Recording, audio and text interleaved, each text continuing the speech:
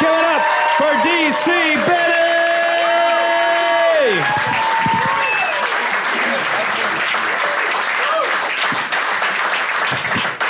So we moved from the city to Brooklyn, and Brooklyn, oh man, I love it. Heard this argument out the window the other day. One guy shouts at another guy, you know what the real N-word is? Psh, knowledge. And that's how the day started, everybody. Yeah. It's a Brooklyn joke. Yeah. I love it there. I love it there.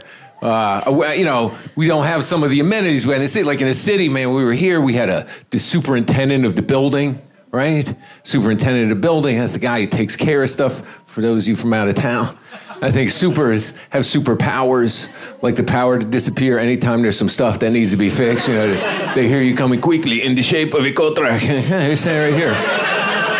And my super would never fix anything. You know, he would always, like the toilet breakdown, I'd call him. He'd explain all this technical stuff. You know, what happened, the pipe, how is on crack, and water go to play because the other pipe is way for the water come that way, but he don't go that way because the one back there little ball pot to float on top, but it's saying, I think it will happen maybe somebody very strong, like your wife, she come and she flushing too hot. That's the break, the toilet, but the way I get the product call to somebody, my cousin, sometimes he there, sometimes he don't there.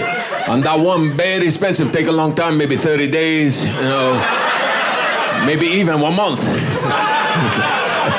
It's a little math joke. It's a little math joke, everybody. Yeah, we're warming up. It's going to be good. All right.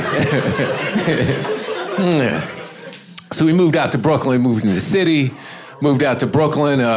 We got an old building, a fixer-upper, which means it's messed up. Like, holes in the floor you can reach through and change a light bulb on the floor below. And my wife got this Russian contractor to do some work. You know, this guy Vladimir, he shows up. This guy clearly had done time. Like, he had the teardrop tattoos on his face. Whoever drew him crooked so it looked like he was crying in the wind. And Vladimir's English was pretty good, but he'd take an English word and use it out of context and make me a little concerned, like the word technically. He loved that word. I'd be like, Vladimir, can you fix that hole and knock out that wall? Yeah, technically, yes. Then he's speaking Russian to these two guys he's with. Sounds like English being played backwards. His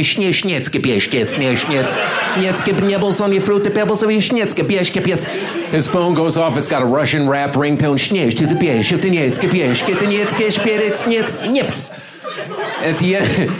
At the end of the ringtone, this DJ's voice comes on and goes, Russia is the best, right? So the work starts, right?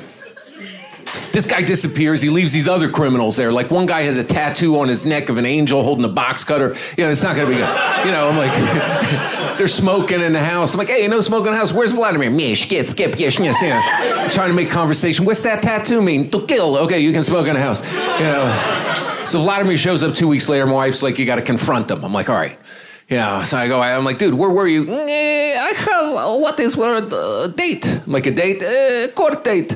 I'm like, what happened? I go with girl on date. She talked too much. I punch her face. Like, you punch her face? Technically, yes.